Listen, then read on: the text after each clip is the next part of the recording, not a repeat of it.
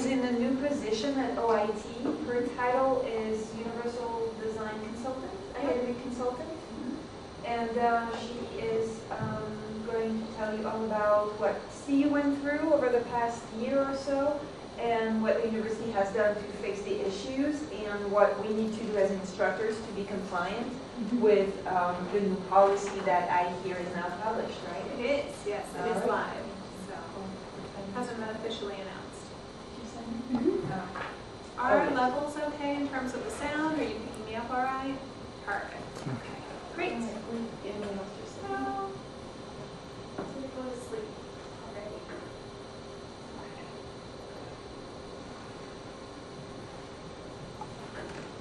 Okay. All right. So, as Aviv just mentioned, we're here to talk about accessibility and best principles for universal design. My name is Alaina Beaver. I am the Universal Instructional Design Consultant at OIT. This is a brand new position, and I will tell you a little bit more about it as we go on. So just a little preview of what we have to look forward to.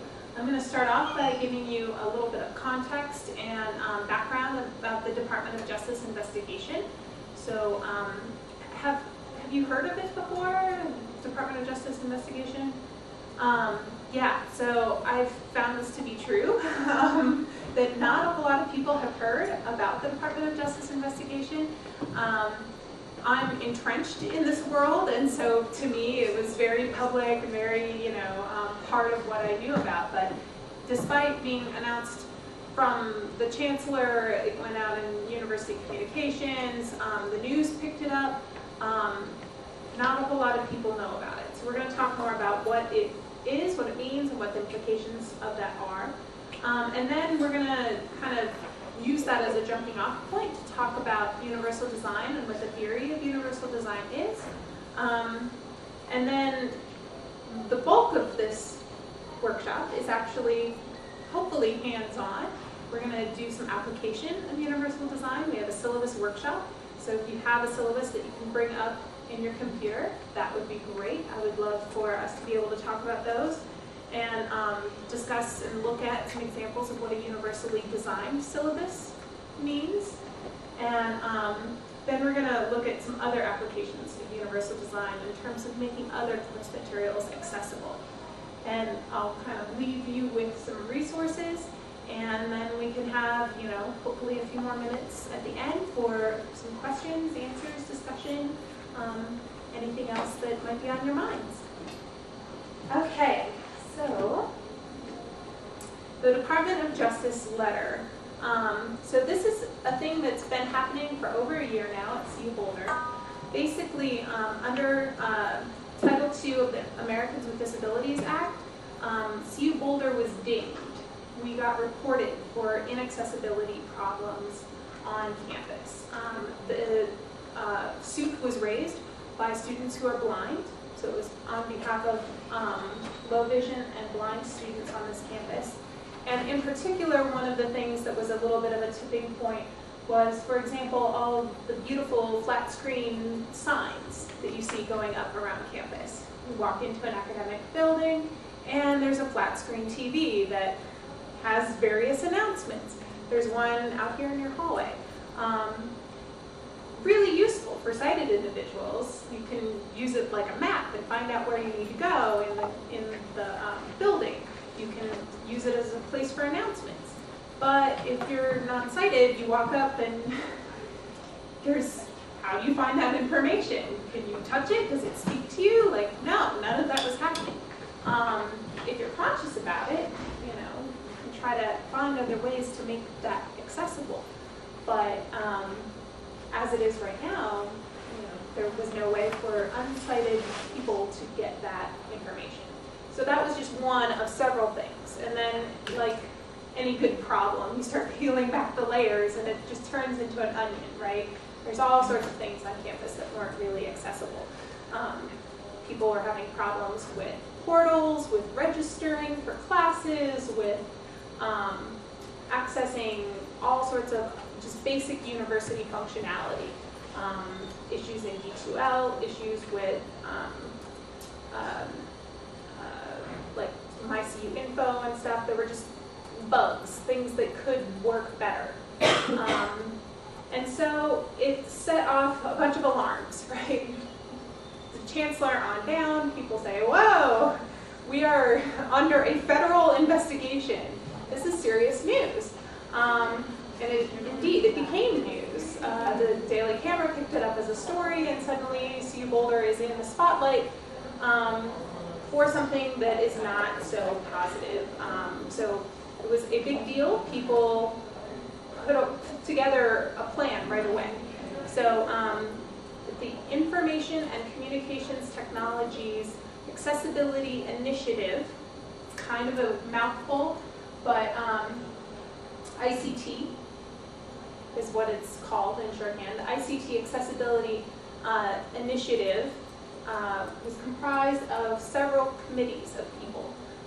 So coalitions formed from members, high stakeholders across campus, faculty representation, as well as administrative representation around campus, and people started breaking this into smaller components, like what's our plan, what are we going to do? And so alliances with disability services, with OIT, people out of the chancellor's office, faculty representation, people were all getting together trying to unpack this issue, this problem. And they began sending updates to the Department of Justice, saying, okay, we're working on it, here's what we're doing. Department of Justice, turns out they're not a very communicative unit. They're not like sending us heartfelt letters in response to our memos and our updates. So it was kind of a welcome surprise when all of a sudden this past May, we got notification that officially the suit was dropped. That doesn't happen very often. We're actually pretty proud of that happening. What that means is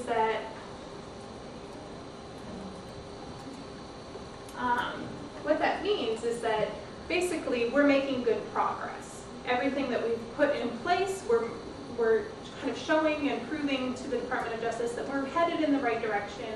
They're satisfied enough that they dropped the official investigation, but now we have everyone's attention. We have all of these things, all of these balls are in the air, everything's rolling and moving forward, so we're continuing with that momentum. At the AHEAD conference, which is the Association in Higher Education and Disability Conference, we did a presentation around our Department of Justice inquiry and the way that CU handled it, and we overwhelmingly got feedback that, oh, CU Boulder is setting the standard for how one deals with this. Not many major R1 universities have had these suits, but it was kind of like the writing was on the wall. The implication is that it could happen at any major university, and that the problem is pretty widespread, that nobody's perfectly accessible, that these issues are happening everywhere, and it's just a matter of who has students that raise the alarm, that bring up the issue, because it was a student-led complaint. So if other institutions have students who have disabilities who are unhappy, they could bring a similar spotlight onto that institution. So CU Boulder is actually now, in the good work that we're doing with this, helping to set the standard for how to do it right, how to do it well.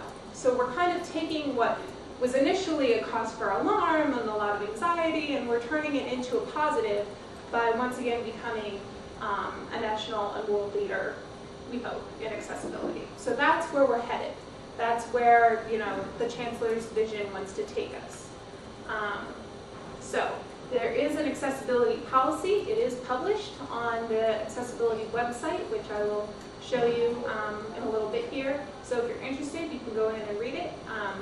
It hasn't received a whole lot of publicity yet, but for those of you who might be watching this later, it probably has gone out. It's going to be announced as official campus-wide communication sometime mid-October, but part of the implications for this is that we need to have training for the OIT staff so that all of our undergraduate students who are answering the phones and handling all of the initial communication so that they know what to do with an influx of people saying, accessibility, what do we do?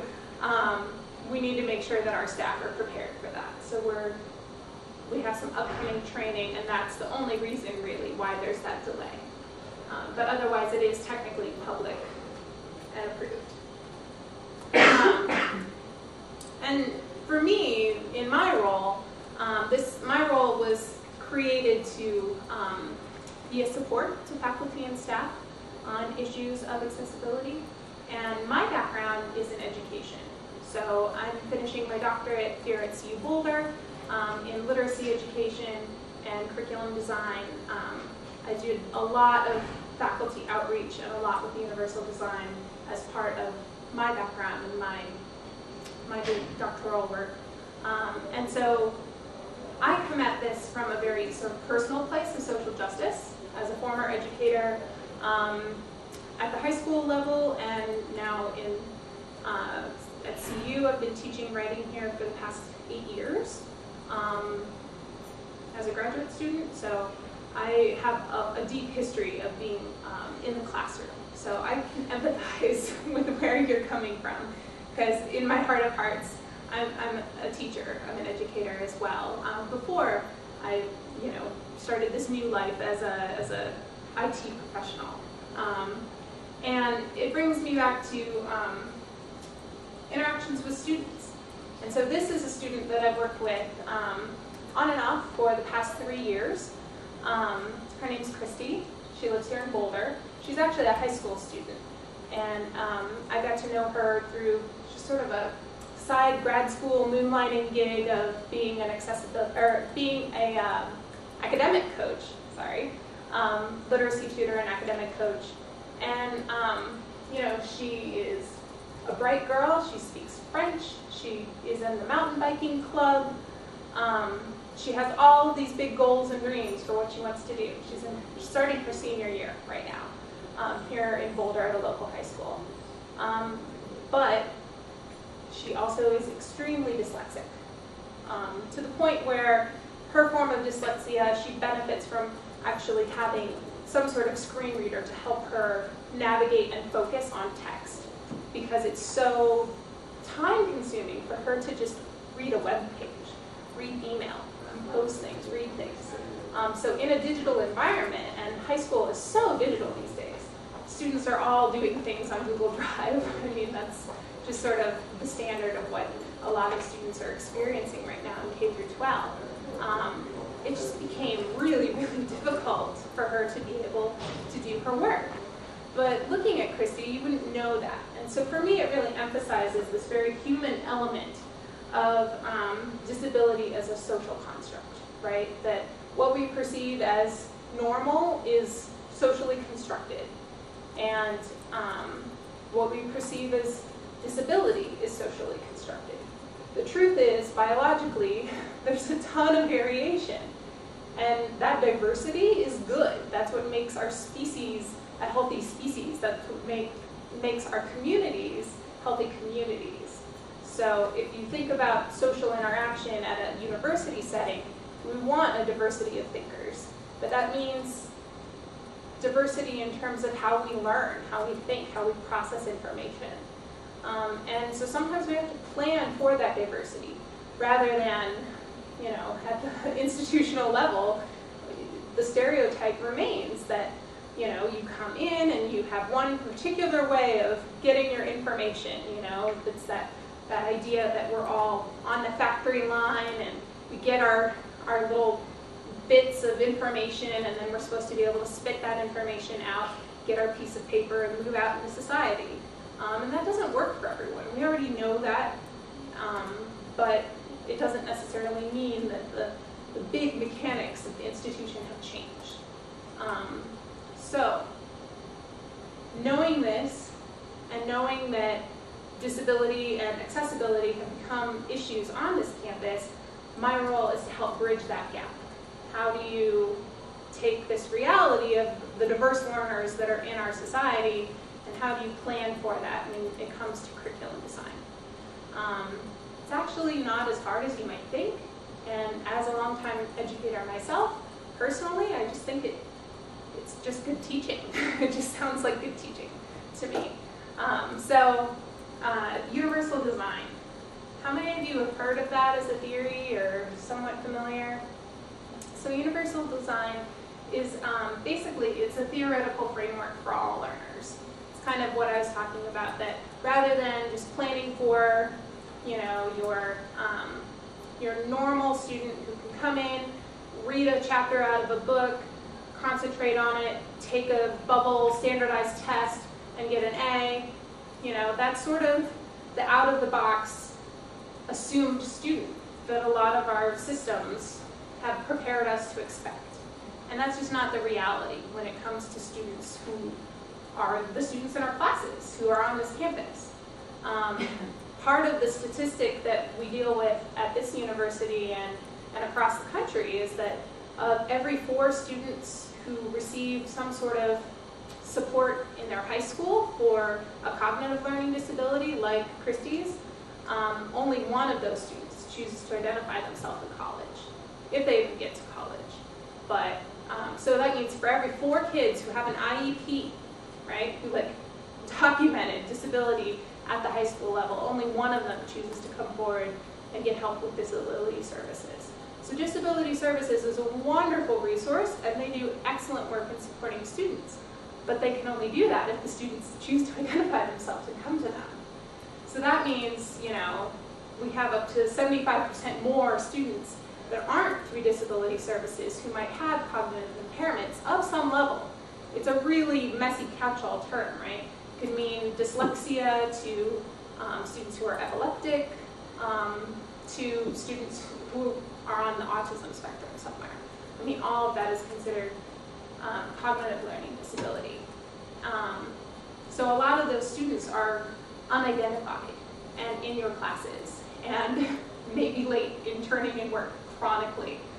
And you know, they may not have a clear understanding of what their issue is or what's wrong with them. Like, you know, students are at sort of different places in their own journeys. Some are really self-aware and know how to self-advocate and know what options are open to them, and others just aren't. Really have kind of a, you know, a kind of a low self-awareness when it comes to reflecting on how they learn best and how to get the resources that they need to succeed. So, you know, knowing that that's our population, that that's the situation that we live in and have been living in, but maybe just have not been super aware of all of this time, universal design is a theory that helps us kind of take that into consideration whenever we're building something new. Universal design has been around for a long time. It actually started back in the 60s maybe with architecture. It became widely used as an architectural concept. And when you think about accessibility, buildings changed sort of first in a lot of ways. You know, we suddenly had ramps appearing leading up to buildings starting in like the 80s and the 90s. There's this wider recognition of, wow, we kind of build our society in a really unfriendly way to people who may be mobility impaired or non-sighted or non-hearing. And it was sort of this like, oh, duh, like maybe we could do a few easy things that could make life easier for a large number of Americans. Accessibility is important because disability impacts all of us at some point in our lives. I mean, if anyone has had a loved one who has grown old and not been able to be as spry as they once were, you know that disability is something we will all eventually experience if we live into our natural lifespan. And so, not to get all like dire on you, but it's kind of a true reality that it's not just an othering experience. It's an experience that unites us as people because it's something everybody can relate to. It's not like the other isms. Ableism is something that can affect you across a variety of other factors in your life. So universal design, as it's applied to education, that started happening in the 90s, really. It's an educational theory that designs for a broad range of learners right from the start, so that people who identify as having disabilities can benefit from the way that the course is designed, as well as everyone else. So that's the beauty of it, is that it's just supposed to be beautiful and elegant and useful for everyone. It doesn't require that you have a special accommodation and say, oh, well, I have a blind person in the room, what do I do? Oh, let's have you go over here and do this other thing instead. No, that's not what you're supposed to do. I mean, if you're blind, you feel othered enough in this society as it is, you know. Hopefully a classroom is one place that you can go and feel welcome. So that's the idea. Universal design in this iteration and how we're practicing it at CU is proactive. I mean, it's a proactive theory to begin with, but we're really emphasizing that here at this institution, that we want to be proactive. That's why I spoke with Edwige and I'm here talking to you all. I mean, we're not waiting for you to all suddenly come upon it someday and realize, wait, what? What am I supposed to, huh? What's this? You know, it's not a reactive thing. I'm here trying to, you know, get people to have access to this information early on so that you can, you know, make some simple changes and so that it doesn't seem overwhelming. That's the goal. And so yeah, the idea is that people go beyond legal compliance. There are tons of resources about universal design. I'm going to kind of show you the 7 principles. And then we're not going to spend a whole lot more time on it because nobody likes to just be lectured to about theory. And honestly, this stuff is most powerful when you can actually apply it. So that's where we're going to spend the bulk of our time. But I have tons of resources. It is an academic field. People do use this for their theoretical frameworks in their scholarship. There's a really robust history of universal design applied to specific subject areas. So if you're interested in that side, then you can talk to me later and I can get you more information. Or you can just Google it because it's not hiding. It's there if you look for it. But yeah, so the 7 principles of universal design: equitable, easily usable by all people; flexible, it's able to be used flexibly, so you know you can kind of both participate and present in flexible ways. There's not just only one way that something needs to happen. Simple and intuitive, things are consistent, they're usable, and things make sense. You know, something that looks like a button, if you click it, oh, it is a button. Good, okay, yeah, it's that kind of thing. Perceptible information, things are explicit, they're readily perceived, things aren't in contrasting colors and or like 2 shades of blue that are right next to each other and you're supposed to be able to read that text. No, things are easily laid out, they're readily perceived. Tolerance for error, things that are supportive rather than punitive in the environment. So like filling out an online form that says, hey, you forgot to fill in your phone number, before it lets you proceed all the way to the end of the form and then alerts you that there's a problem and makes you redo the whole form from the beginning.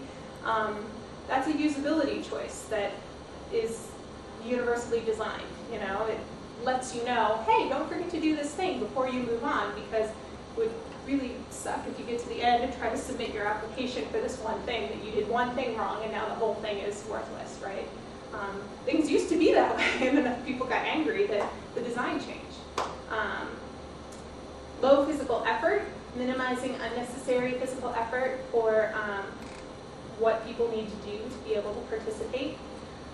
And space for use, whether digital space or physical space, but that things are contextually appropriate for what it is you're trying to do. That's one that I like to think of and kind of apply to all of them. Universal design is best when you think about it in terms of context. It's kind of a misnomer in some ways. Like, things are never going to be perfectly accessible for everybody 100% of the time. You're never going to fully get there. But with universal design, you can get almost all the way there, and then you're ready if somebody does need a specific accommodation. So yeah, we can talk about that a little bit, but I don't want to let you think that universal design means like it will take care of everything. It's a magic wand and now it's just done. No, that's, you know, but if you have a particular learning goal, then you can design around that learning goal so that things are universally designed in getting to that kind of outcome. That's where it makes sense, right? So, you know, you're never going to be able to have a dance class in which someone who is a wheelchair user is able to fully do every single thing that persons who don't need to be in wheelchairs are able to do. So, you know, we still live within the realm of reality here. My power saving mode is just too efficient. Okay. When I talk about universal design, one of the things I like to do is to kind of create a metaphor so that it kind of sinks in pretty quick. So how many of you have seen this door before on campus? Yeah, this is the door by the Laughing Goat to get into Norland Library. And I love this door because I love the library and I love coffee. So it's a popular one for me. I love this door. But this is also a perfect example of universal design. So what about this door makes it usable by anyone? Mm-hmm. Absolutely. You push a button and the doors will open automatically for you. There are no stairs? There are no stairs, yes. There's a smooth, even ground approach to get into this building. Yeah, what else? What if you're blind? If you are blind, then there are certain conventions of buildings that you can know to go to one side or the other. Actually, it's not perfect because if it were, actually that little button would be on the other side because it makes more sense. People typically go to the right to enter doorways. Probably what that means to me is that it cost X number of thousands of dollars more to run an extra cable under the ground and to bring the button up to the other side. And so somebody cut a corner and decided to just keep it over there. But yeah, it's a wider than standard doorway. So if you're a wheelchair user, you can easily get into the doorway without scraping your knuckles on the edges of the door frame. It's also a taller than standard doorway, which is useful if you're carrying some really large, beautiful plant or something and you need to enter a building carrying something really big and awkward. So you could be blind, you could be a wheelchair user, you could be 3 years old and not physically able to hoist the door open. You could be 93 years old and require the use of a walker to enter the building. You could be pushing a stroller. You could be pushing a stroller. You could be a new mother and not be able to, you know, navigate a set of clunky stairs with a stroller and your infant in your arms or asleep in the stroller. I'm a new mom as of this year, so Edwige and I have talked about that as a reality for parents, you know, that this is a feature that you might not have thought about before. Yeah, you could be a really robust, healthy person, but just be carrying something large and awkward and be able to enter the building with a minimum of effort. And so, beautiful, wonderful. Aesthetically, not bad, right? It actually looks pretty good, too, if I do say so myself. So, knowing that that door is universally designed, when we look at a door like this one, again, not far from here, just right across the fountain. Yeah, there's a lot of stuff that's happening with this doorway that makes it unfriendly. There was a sign for a different entrance. Yeah, so that's okay. Just circumnavigate this entire building in your wheelchair before you're going to be able to enter this building. No problem. That's called an accommodation right there. You know, like we've made it possible for you to get into this building, but it's not an equity issue, right? You're not going to be able to enter with the same ease of use that other users would expect to experience. So it's a nod in the right direction, but it's not ideal. I mean, we have 4 stairs actually. If you have more than 3, you're supposed to have a handrail actually. So that's a building code issue. That's a building code violation. The doorways are standard width, right? They all require that you hoist them open. There's no button. So, you know, this is a product of an older time of design, and it's not universally accessible. So now, if we were to take these 2 doors and hold them in your mind's eye, and then turn them into metaphors for education. Some people say, well, you know, I believe in equal education. I give everybody the same key. Everybody has a key to the door. So I've covered my bases, right? Everybody has a key to the door. Well, if not everybody can get to the door to use the key, it's worthless. So if your course is a door, which one are you going to build? So this comes back to the idea of equality versus equity, right? And I love this image because in half a second, you can get what it's trying to say. But it's not enough to just give everyone the same key. You have to change the door. And then everybody will be able to learn. Okay. So it's not about ideas, it's about making ideas happen.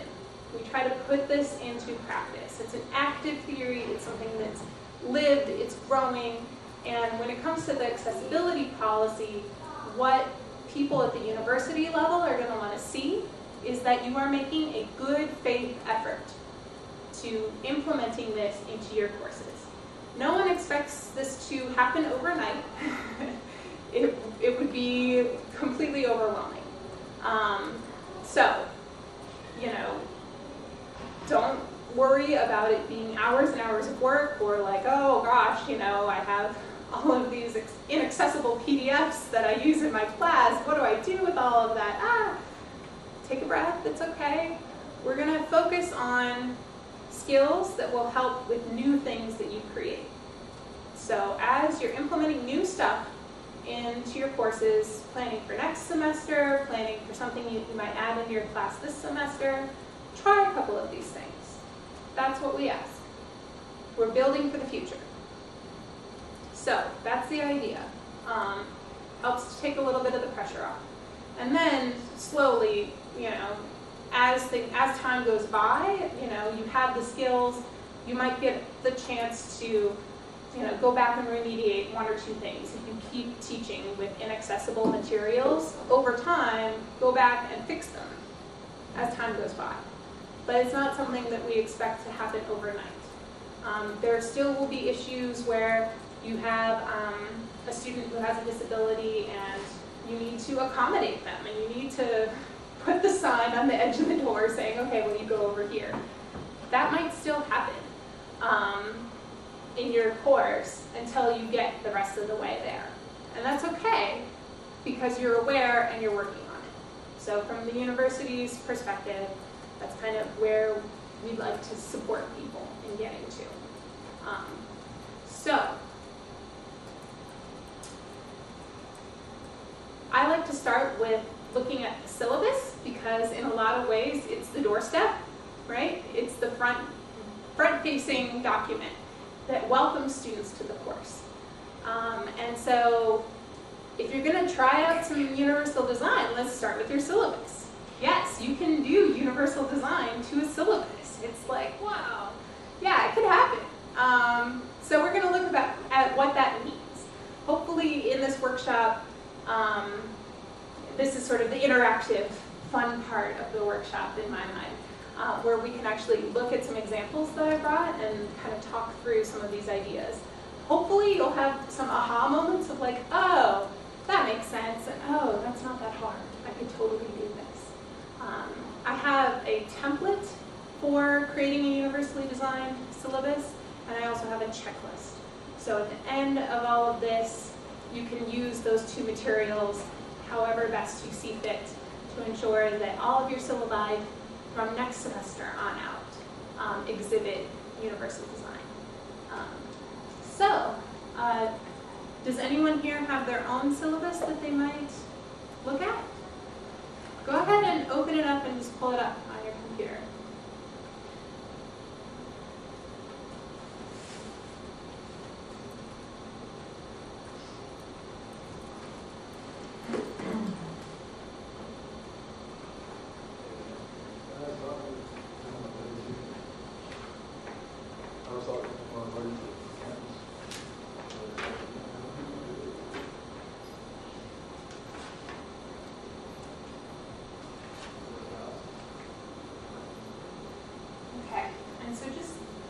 Leave it there, have it handy.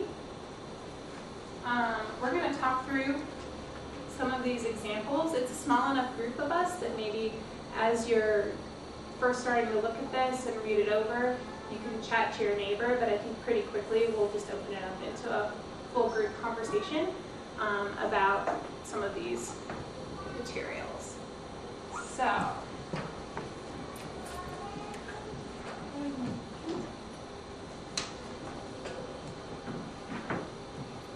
An example of an inaccessible syllabus. So look it over and think about if you were a student, what's working well here for you? What's not working well for you? What questions would you have? Feel free to mark this up. So if you see stuff that you right away are like, whoa, this is not what I would need. Yeah, jot it down.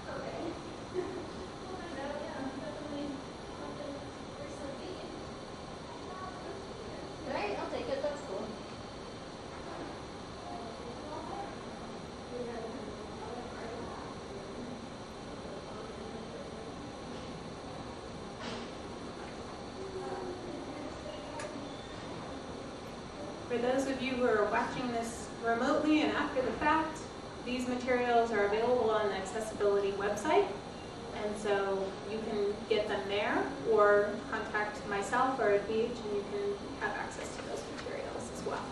But hopefully you are having access to them and following along with us.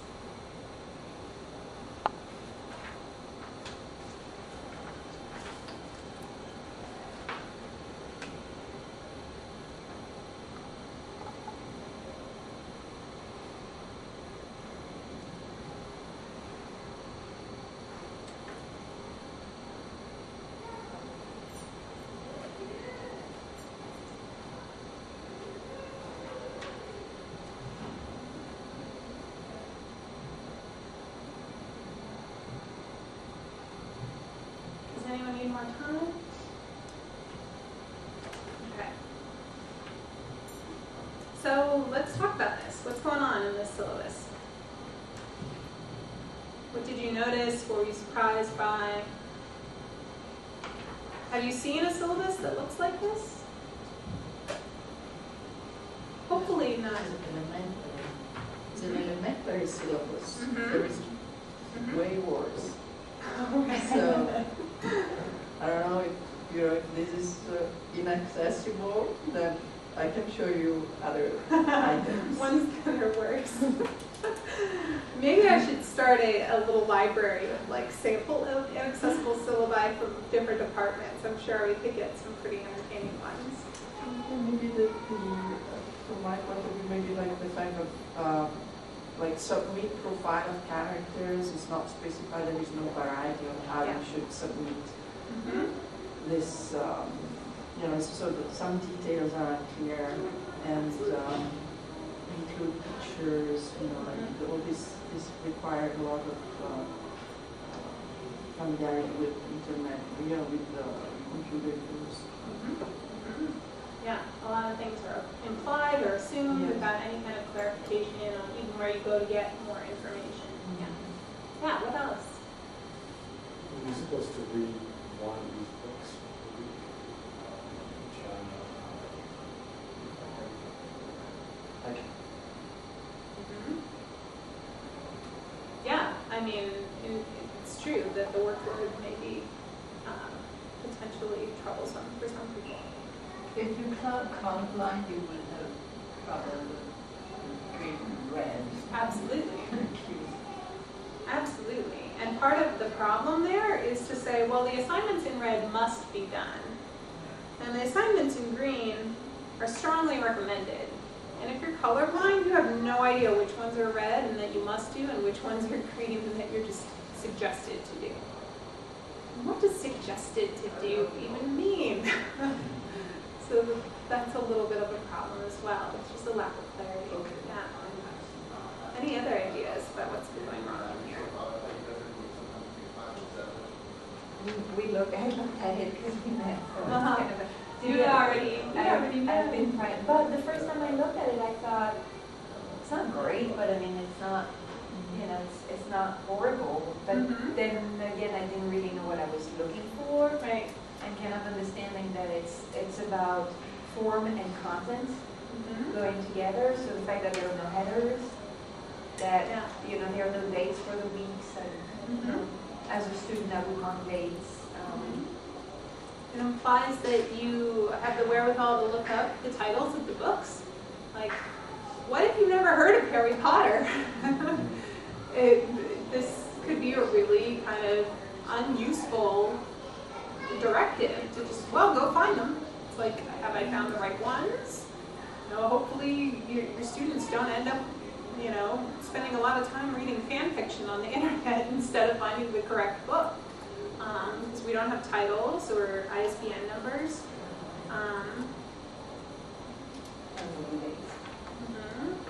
The due dates are unclear. Yeah. So there's several things.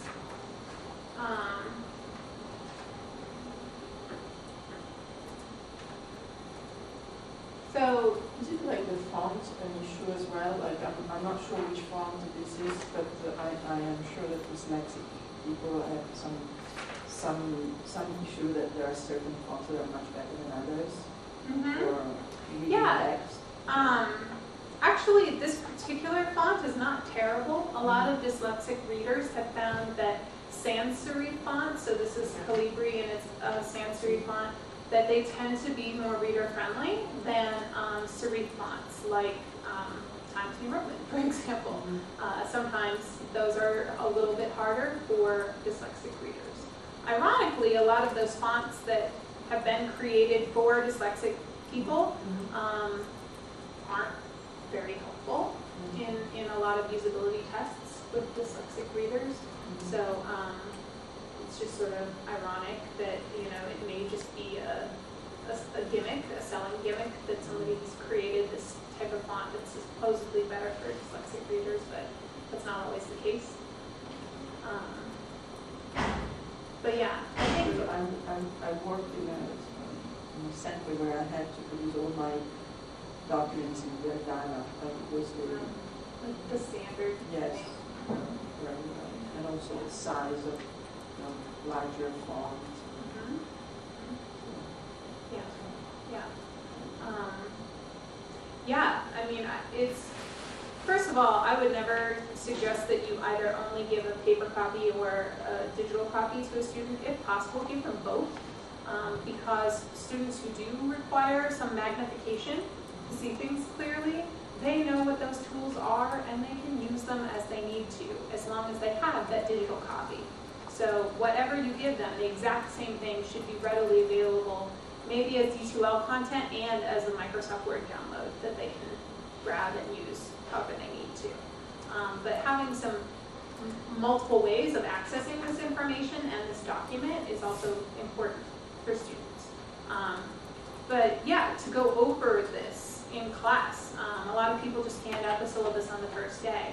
But if you actually take a moment and sort of do a tour of the syllabus, for students who do have that dyslexia, hearing it read aloud as they're looking at it is actually one of the most useful things that you can do for that person. Because hearing it read aloud forces them to really look at each word as it's being read and will help with the absorption of that information.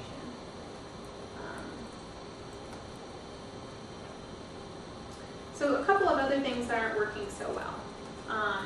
And Adweej knows this because we've talked about it, but there's no formatting, there's no style sheet that's part of this document. We'll talk about what that means, but at a glance it's kind of hard to see what's what and where the information is divided up.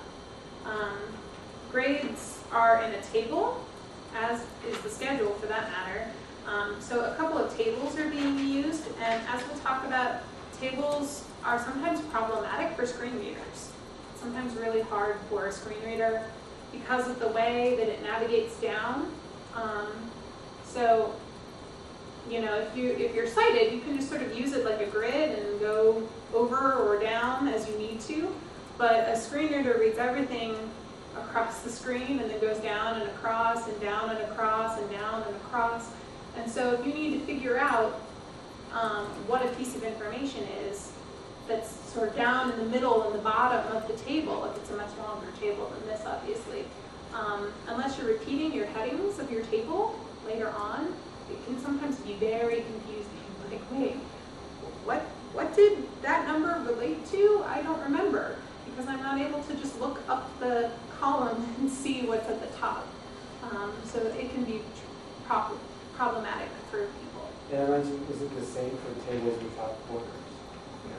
Yeah. If you're using a table to format it in the document, that's what is going to create the problem. So I'm fixing my syllabus because it's a mess. It's also a syllabus in transition, so that's even more of a mess. How would you format rubrics? They tend to be formatted in tables. Mm-hmm. That's an excellent question. Yeah, so let's talk about that later. Okay. But yeah, that's an excellent question that maybe we can return to towards the end. We talked about the color coding for differentiation. Only one method of communication is sort of implied in terms of how best to get a hold of the professor. Ideally, people have different preferences in how they talk and communicate with each other, so if you can provide a phone number, do. You're a human being. Hopefully we can find you if we need to talk to you. So that's something that, for certain students who have anxiety disorders, that it's comforting to know that they can call and actually speak to somebody and have that human connection as well. Okay, so that's this syllabus. Now what if we talked to Dr. Simpson? By the way, did you guys notice that Bart Simpson is teaching this class? No.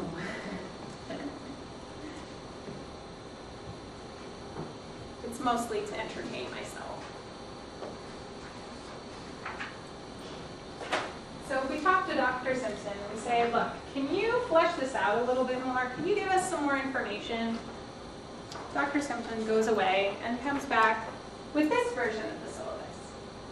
Okay. Now you already know the secret. It's still inaccessible. So take a look at this one and see if you can tell what can still be improved.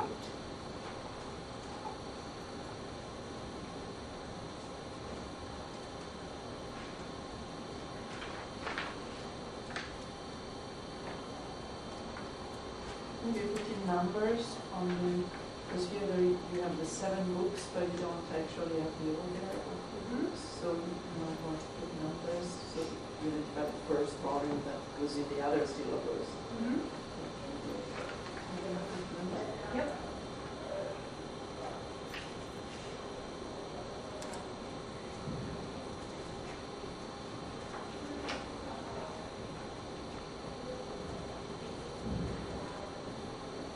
Yeah, exactly, because in the other one it's like you don't know which one is the first, which one is the second, like, so it has to be coherent, like, so read redundant information would be a big thing. Exactly. Yep. Yeah, having that redundancy built in.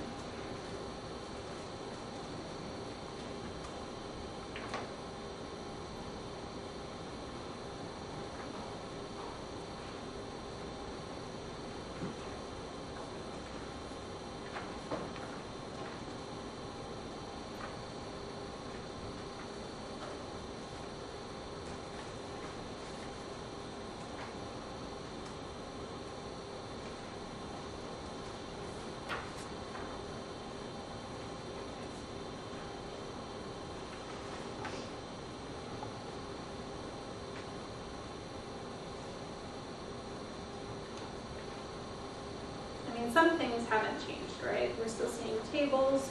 We're still seeing some things that are potentially a little confusing.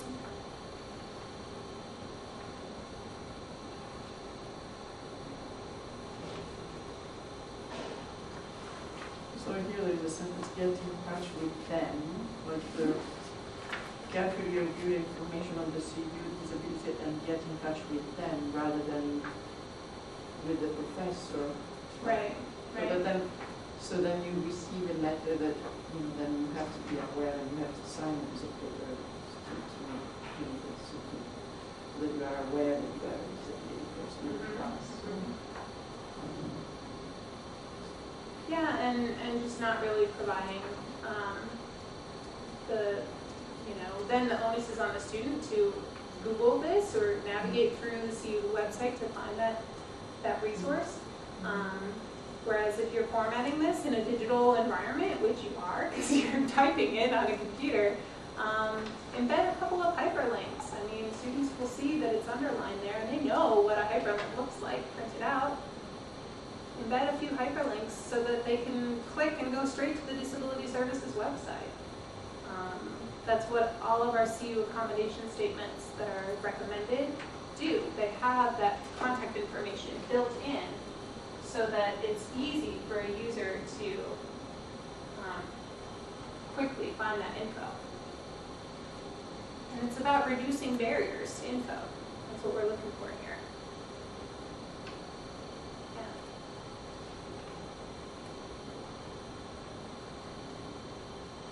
And yeah, there are a couple things in the language that are maybe less friendly.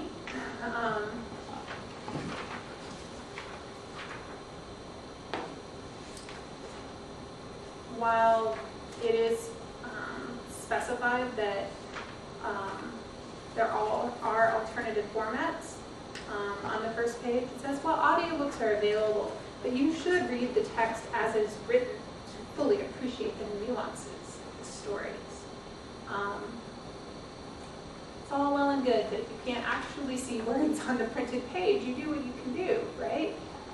So when a professor includes their own bias in their language, it kind of helps to create a potentially unfriendly tone for some students. So just something to be aware of, Try not to reveal your own biases in terms of the art that is your class, because it could have unintended implications.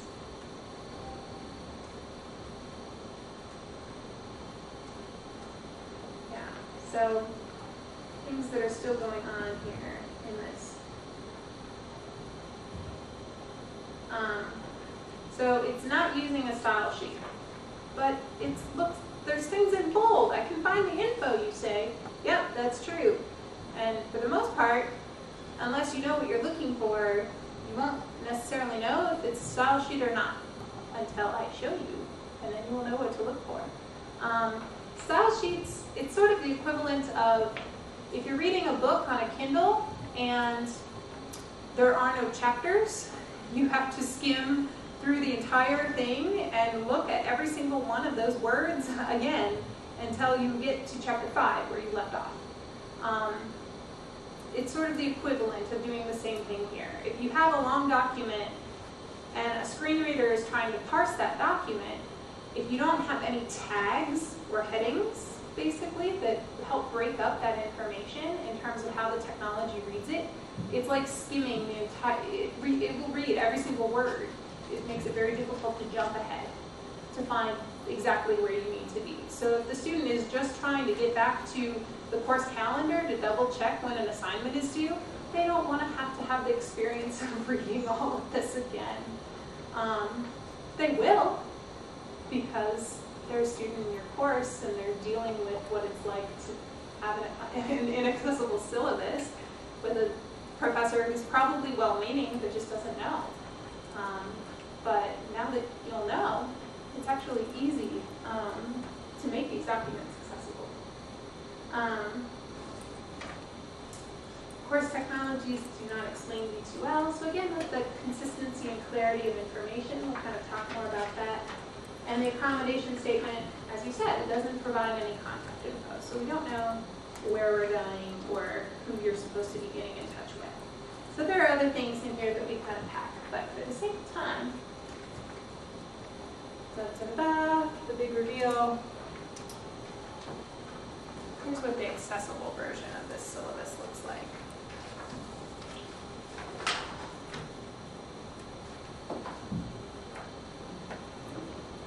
It's a little bit of a heftier document, you'll notice, because all of the university recommended syllabus statements are included. You know, this isn't a fight that I'm willing to, it's not a battle that I'm willing to die for. You know, if you are really against including all of those, it's kind of up to you ultimately. They're university recommended, not university mandated. So if you're really anti-long syllabus and you don't want to have them there, okay. I think enough students by now are used to seeing them that they don't really mind. They're kind of okay and kind of used to the syllabus being a longer document. It's just sort of normal in terms of what they're experiencing. So including them is potentially useful for them, even though it's a couple more pages. So what are we seeing here? Anything that's jumping out at you that is like, oh, that's interesting. I would not have thought of that. That's cool. Why is that there?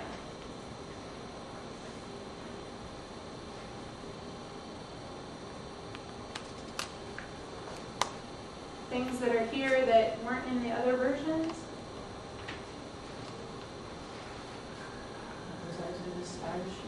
Mm-hmm. Yeah. So we have this different font shift. It's still a sensory font, which is supposedly much friendlier for dyslexic readers. But this is using a style sheet that is one of the defaults in Microsoft Word. And within a few keystrokes, I was able to format this document and create it this way. It was super fast and pretty easy. And if I do say so myself, it's kind of an aesthetically pleasing document. You know, it's pretty easy to read, looks pretty professional, nice, cool. We have a footer, so, you know, again, yeah, page numbers. Again, it's just little things that make life a little easier. If you're shockingly disorganized student, would they be disorganized? Could this ever be ripped apart and come into multiple pieces? Yes, it probably could in their backpack or folder or wherever. They still know what the piece of paper they're looking at is and where it goes. So those are what those tags are for. We're still using some color to signify change here, but now the colors are closer together on the color wheel, and so they shouldn't produce any ill effects for persons who are colorblind. We've added language at the end of those statements so that color is not the only thing that sort of. Oh, so like on page 3, things are marked in red and in purple. And when they appear in the schedule, things are in red and in purple, and it clarifies what that means. So there's that redundancy of, yes, this is mandatory, this is strongly recommended. My own personal pet peeve, even though this is an accessible syllabus, it doesn't clarify that. So as a teaching problem, that might be a different conversation that I would have with you to say, well, what do you mean by strongly recommended? That doesn't necessarily make it super clear for a student. There are things that might still be unclear in how you teach your class, but you could have a really accessible, universally designed syllabus. So it's not a magic wand, it's not going to fix everything. There are things that still need to happen in the actual pedagogy, but in terms of clarity of the document, it's still working. And all the accommodation statement, religious observances, these are actually things that are required. We have to put them in our, I mean, I don't teach on a regular basis, but I do get emails saying, by the way, don't forget to include those things. And Yeah. I think most people have. They come out of Mike Grant's office, and the way that they're phrased is that they're university recommended syllabus statements. I don't know, yeah, but usually people include them anyway, which is wonderful. I have had some faculty who have provided pushback on this and tried to really create the case for the short syllabus, and okay, that's fine, just, you know, at least then you're making a conscious choice about what you're doing with your syllabus. And that's mainly what I want you to have the information to be able to do that. Probably for me it's not so much the length, it's the clarity when there are too many cross references in there is a long syllabus or a short syllabus, you know. So in order to understand this thing, you have to go to this page and then go back to the other page, you have this other piece of